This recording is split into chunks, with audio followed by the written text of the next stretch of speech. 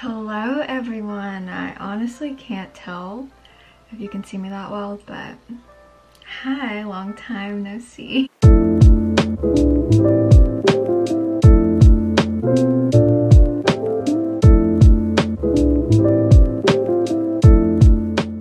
If you can't tell by the title, I am a CNN intern. Oh my gosh.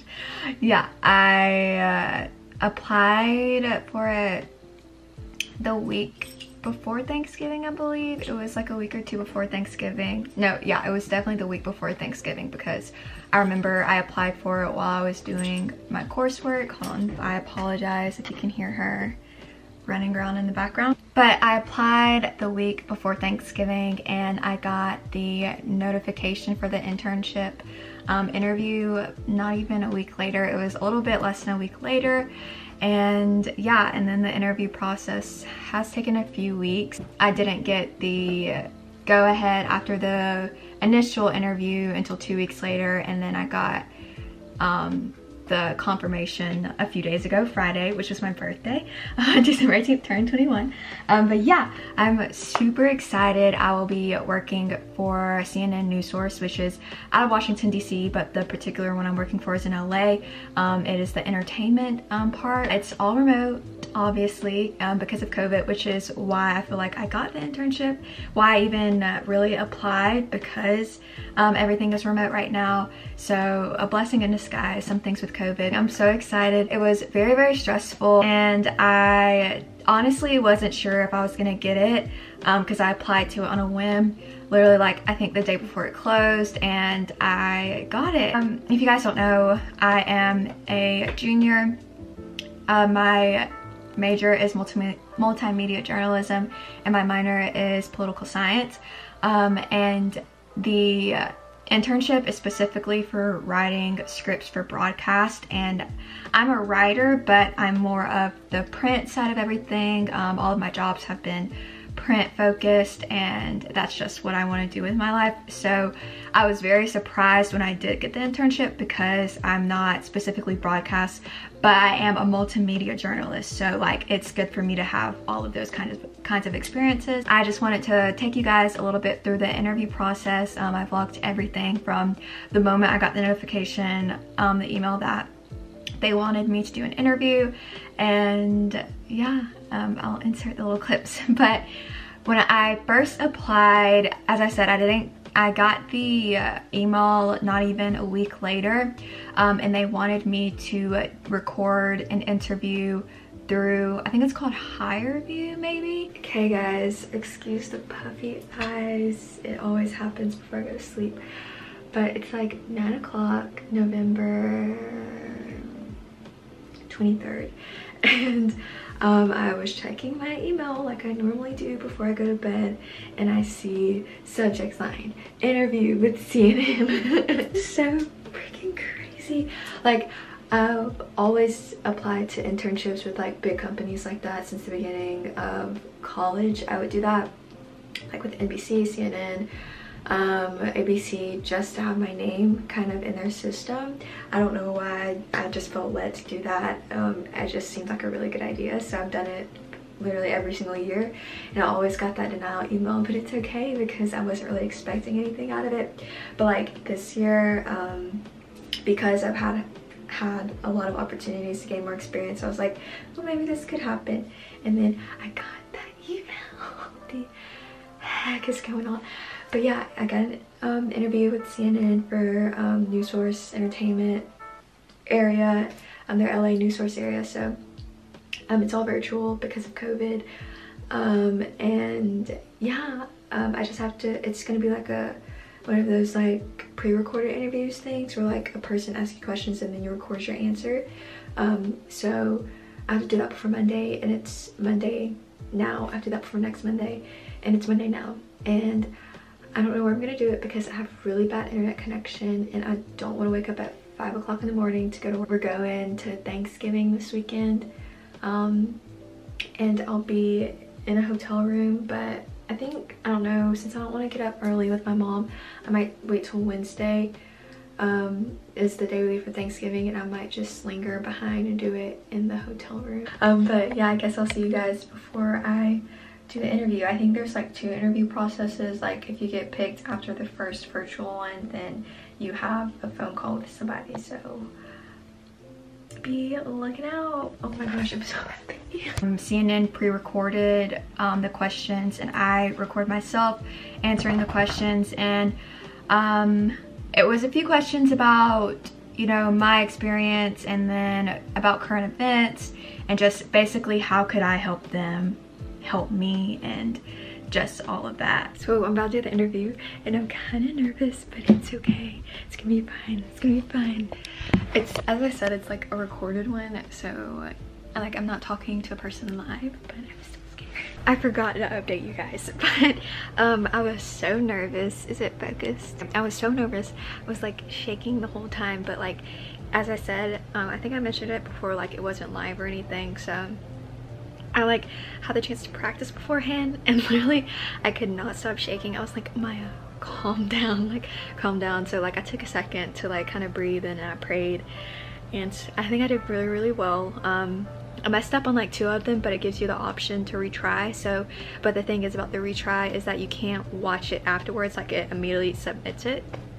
So yeah, I think I did really well. I'm gonna pray about it, write my manifestation journal, and I think I should be good. Also, I wanted to talk about like the questions if anyone is interested in it.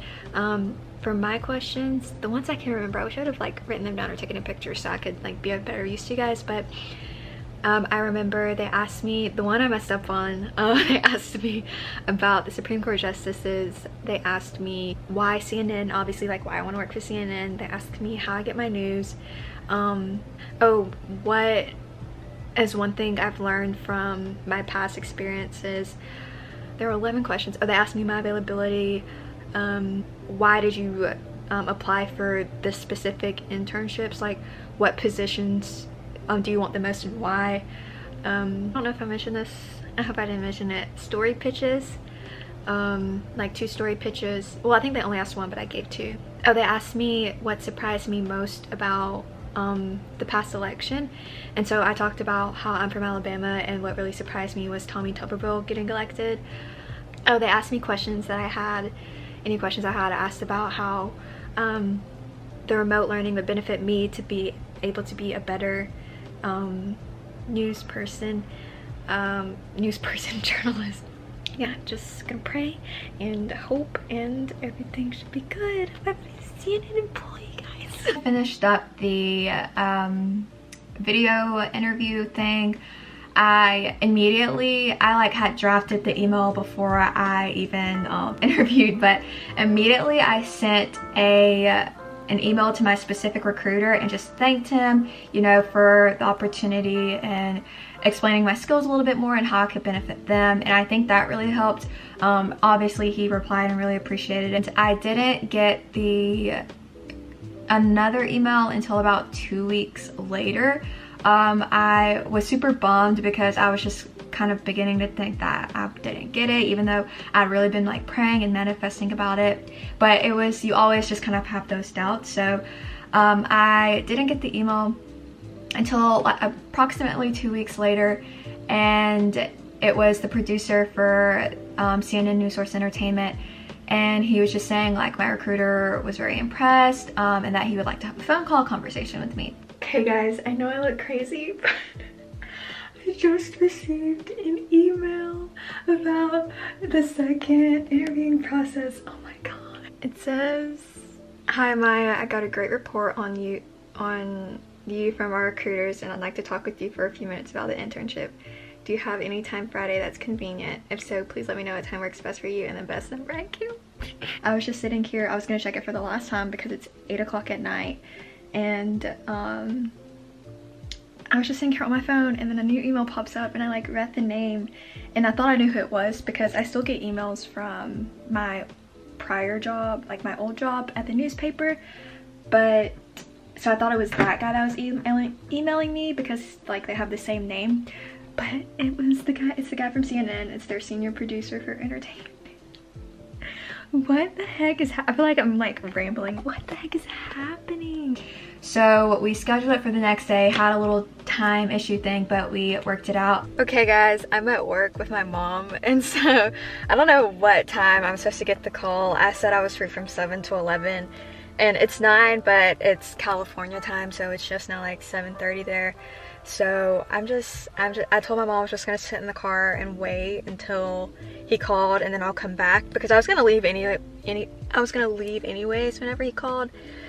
So I have a very open window of when he's gonna call, but I'm just hoping he gets it, like he's the type of person to do stuff sooner rather than later. Basically, he just asked me about my experiences in and out the classroom. He asked me about broadcast, which is why I was like, because I haven't really a lot of experience with broadcast except for the courses that I've had about broadcast writing specifically. So that's really good that I took that course, because that is what I'll be doing for the internship. So I think you should really find something to connect with your interviewer about. That way, like, you guys can have an actual conversation rather than just, so tell me about this, tell me about this, tell me about this. Yeah, so I think that was important, me finding something I could connect with him about. We laughed about Law and Order, because one of the questions that I was asked in both the regular interview, the video interview, and the phone call interview was how I got my news. And I was like, I told a subscriber interviewed me for her project for class, and I told her that literally the only thing that's ever on our TV is the news or a Dick Wolf production. If you don't know Dick Wolf, he does Law and Order, Chicago PD, Chicago Med, Chicago Fire, like all those TV shows. And he just thought that was funny, so that worked out. Yeah, I thought it went really well, but as I said, I was very doubtful because of the broadcast part. And he just had said, you know, like, today people want multimedia journalists, and even though that's my major, I hadn't really dipped into that much broadcast related work. But I did have a broadcast writing class, which is, as I said, what this internship was for. So I talked about that a little bit. And he just told me that he had someone else to interview and that I would be notified a week later, which was last week. And he had said that he was off on Friday, so I knew I would probably get the call or the email that I hadn't been selected on Friday, this past Friday, which was my birthday, December 18th. I didn't get to record it for you guys. I wasn't at home whenever I got the call, and I didn't have my camera or anything. So something in me was just telling me, hey, you need to send an email just checking in. Like, I know it's only been a week, but like with the time difference and everything, I think you should really send an email. So every bone in my body was telling me to send this email. So I sent it. I just said, it was great getting to speak with you last week. Do you have any feedback on my interview, or like, have you finished the selection process? And he replied within a few minutes. He was like, actually, I had a question, like, what is your availability for the spring semester? And that's when I was like, oh my gosh. But he asked me about my availability, and you know, I told him, and I said thank you again. Another email a few hours later. That night, it was around like 4 or 5. And he was just like, hey, can I speak with you for a minute? And I was like, duh, like, I'm not gonna say no. Obviously you can speak with me.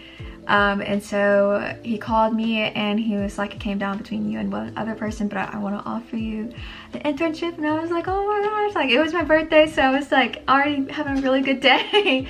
And I was like, you're gonna make me cry. And yeah, so he just told me about the pay, about the hours, about what we would do and how it would flow throughout the entire interview, not the interview, but the portion of the internship. But yeah, I obviously accepted. Right now I'm doing my background check stuff, like all of the little paperwork stuff that you have to do obviously before you get hired for somebody. Officially a CNN intern. That is so crazy. And it's just, I don't know. I know a lot of you guys came from one of my journalism videos, so it's just great that I'm able to share this with you and share about you with the process. But I think one tip I wanted to offer you guys some advice. I'm no interview expert. Well, I'm literally a journalist, so that's funny that I say that. But getting like the job process, I'm no expert. But I think one thing that has really helped is follow-up emails, because I feel like if I hadn't really touched base with the initial recruiter and was just expressing my gratitude for it, then he wouldn't have been like that super impressed with me. He would just be like, okay, here's just, you know, another candidate. And I think if I hadn't emailed the producer, just following up about it and checking in if he had made his decision, he wouldn't have asked me about my availability. He wouldn't have really seen that it was something I was super interested in. That's just where I'm coming from. I have no idea if that was their thought process or anything, but I'm excited to bring you guys along with me for everything. Obviously, I will be vlogging the majority of it for you guys. It starts January 25th. Today is the 21st. Christmas stars tonight. But yeah, you guys will see all of that.